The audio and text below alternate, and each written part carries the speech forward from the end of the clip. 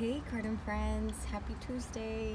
So what I have here is a mug that I'll be using as a planter. Cute, right?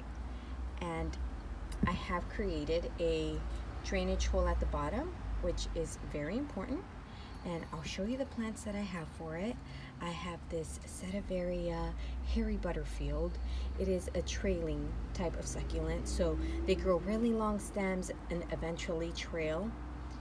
Oh, I love any trailing succulent or plant. And as you can see, it's that beautiful icy blue.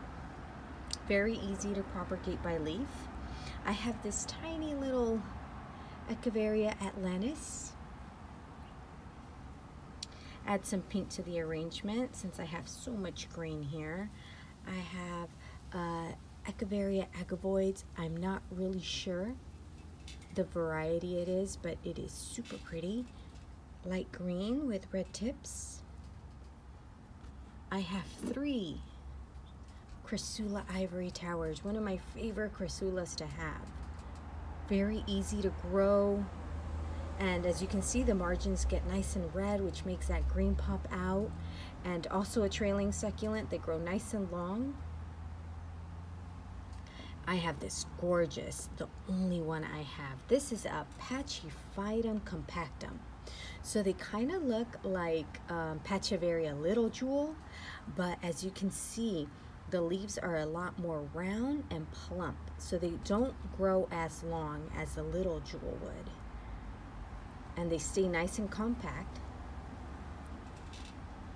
Beautiful coloring, and you can see the leaves have markings on them. Oh. And this is the only one I've got, so I take good care of it. And last but not least, Senecio string of pearls. I have a tiny little cluster here that I'll be adding for that trailing effect on the side. And I'll get started with some soil.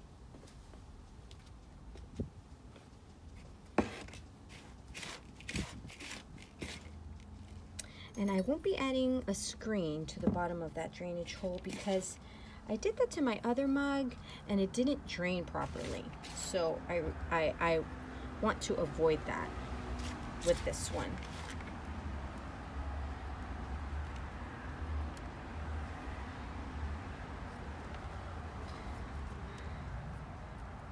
I think that's enough soil there.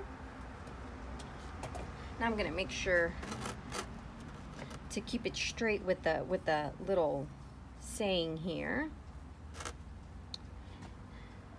And I'll start with my Crassula ivory towers. And I will bundle them up like I want them to look, how I want them to be displayed. So starting with the tallest one in the back and the shorter ones in the front, so that's how I want it to look. And I will put it right over here to the side, so the left center. Long stems here, so I'm going to make a nice deep well. Going to place them in there, going to press them in, keep them together, and press the soil around them. And hopefully I can just fit all of these succulents in this mug. All right, and I think they'll stay put. Yeah, they're gonna stay put. And I'm gonna do my Pachyphytum on this side, since it's nice and big. And actually, it doesn't have such of a big stem, so I will just poke it through, but I will add more soil.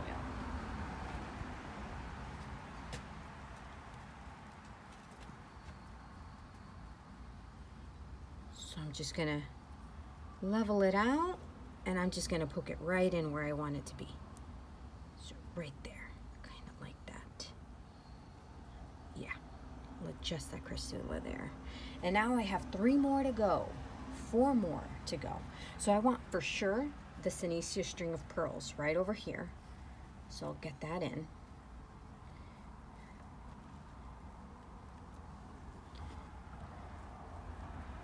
And I will, let's see.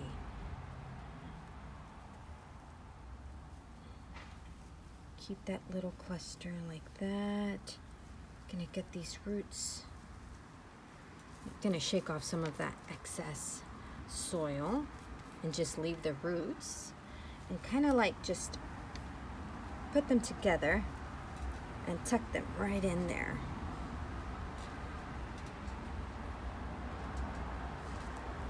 Make sure all of the roots are submerged under the soil, and let me grab some more.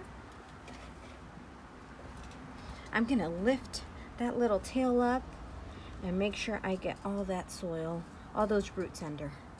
So I'm gonna add more soil down there. Okay, looking good. And I've got that little stubborn root.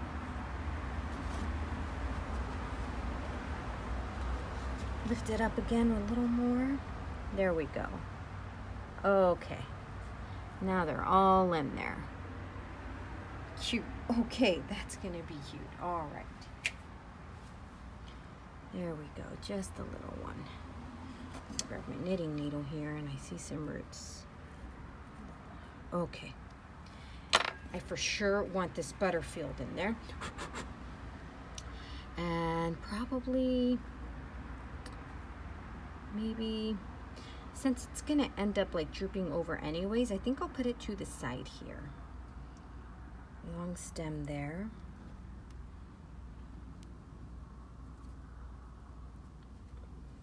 Just a little more, press it in without wrecking it. There we go. Oh, perfect, perfect. Okay. I have two more. Oh man, the pressure's on, the pressure's on. Is it just gonna be this Echeveria Agavoides?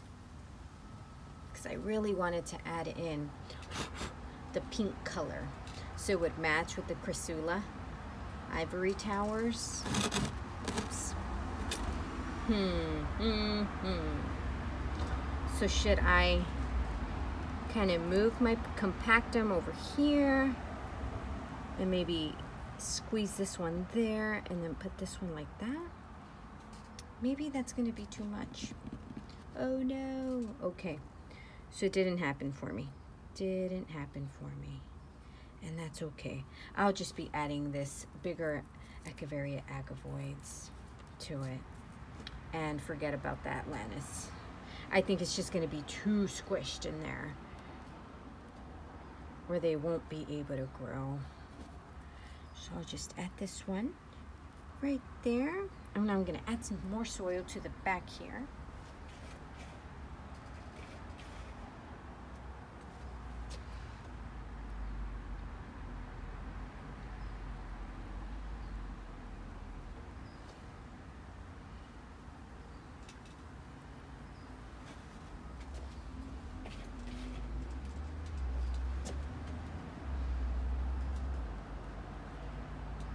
Add more soil to the front, and yeah, there it goes. It's nestled nicely now.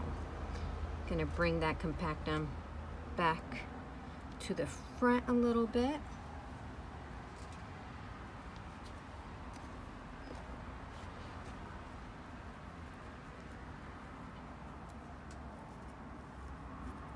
Okay, and I think that I'm done with this one.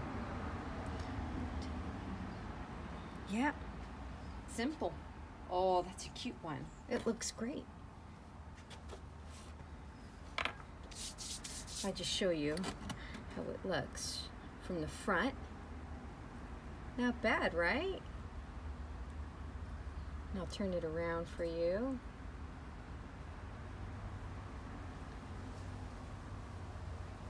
All right. So I'm going to dust this baby off.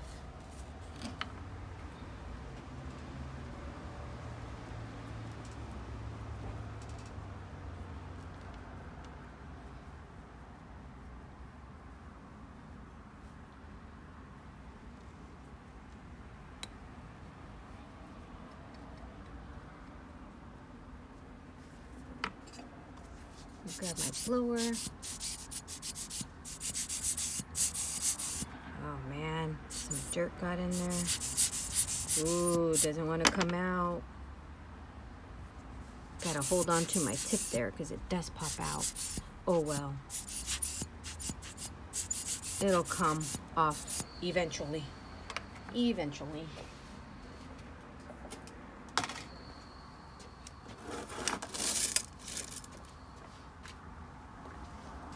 Clean this off a bit.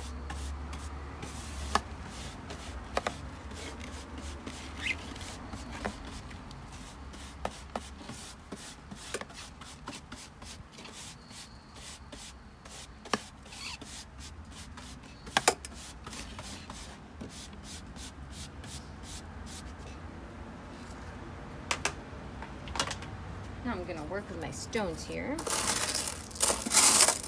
Try and grab the smaller ones.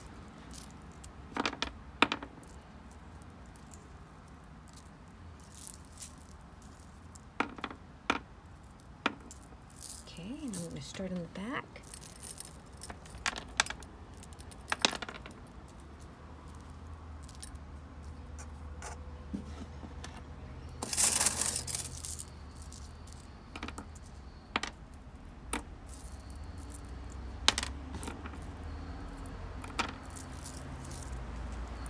Work my way towards the front, press on those stones.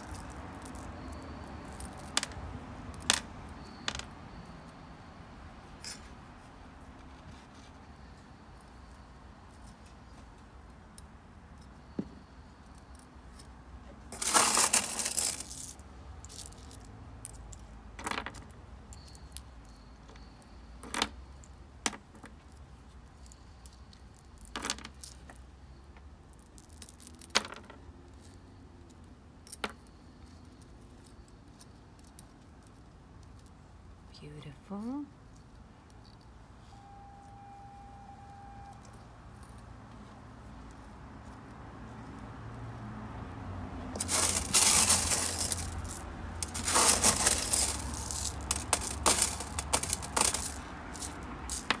Running out of the smaller stones here, but I don't have that much more to go.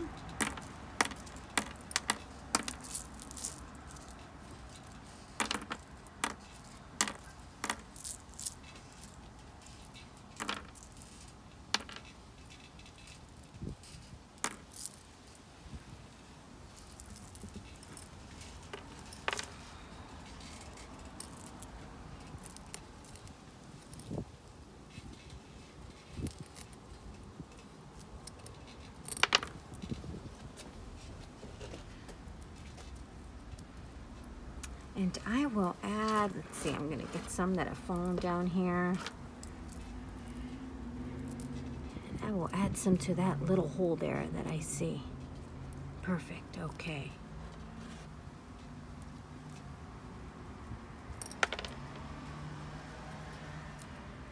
There we go, good.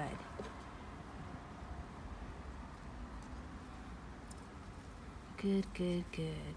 Oh, that turned out nice. Okay, I'm happy about that now.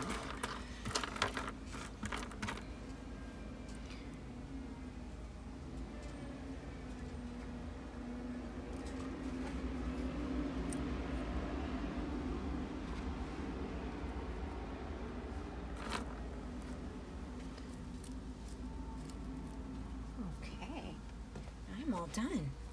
This was fun. This was fun.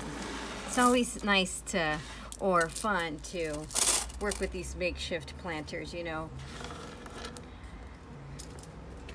Getting something that isn't normally a planter and making it into a planter. And I like all the green. It's very nice. Thank you for watching. Hope you enjoyed this video. Until next time, bye.